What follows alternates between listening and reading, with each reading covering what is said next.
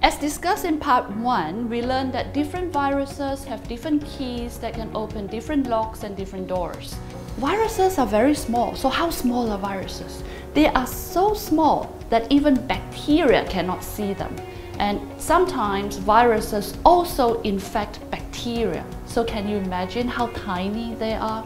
Now imagine if our whole body is a planet. So different parts are different countries. So different countries will ultimately have different locks and different doors. So different viruses will target different countries because they have different keys that can open only that part of the organ or that part of our body. Now one good example is the influenza virus or flu virus. Flu comes from the word influenza, by the way. So influenza virus targets epithelial cells. So where do we have epithelial cells? We have a lot of epithelial cells on our respiratory tract. So that's why influenza targets this respiratory area. When viruses use our bodies to produce babies, our cells rupture, they die.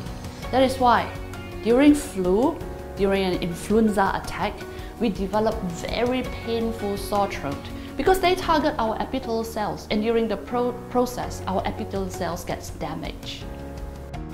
Let's look at HIV. Why is the HIV virus so deadly? HIV targets white blood cells. So HIV is actually using our white blood cells as factories to produce their babies. And what happens during that production? Our cells die, our cells get destroyed. Our white blood cells will actually get destroyed by HIV. So imagine, we have lesser white blood cells, and since this HIV is using white blood cells to replicate and produce their new babies, HIV increases. So the more they increase and the lesser our white blood cells are, we have actually a very imbalanced system. That is why most people that have HIV, they don't die because of HIV. They die because of other diseases or other invaders that actually attack the body and the body cannot fight. So now we know flu virus attack epithelial cells. HIV virus target our white blood cells. How about the novel coronavirus COVID-19? What is its target? Now COVID-19 is a novel coronavirus, it's very new, we don't have much information, but based on current information, it is shown that COVID-19 actually targets one type of matter in our body. It's an enzyme. It's called angiotensin converting enzyme 2, or in short ACE2. Where can we find ACE2? We can find ACE2 in many parts of our body.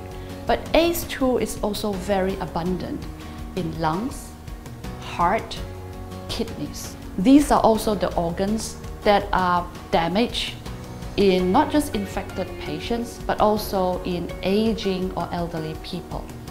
As we age, our immune drops. So naturally, we have a lower immune system and defense.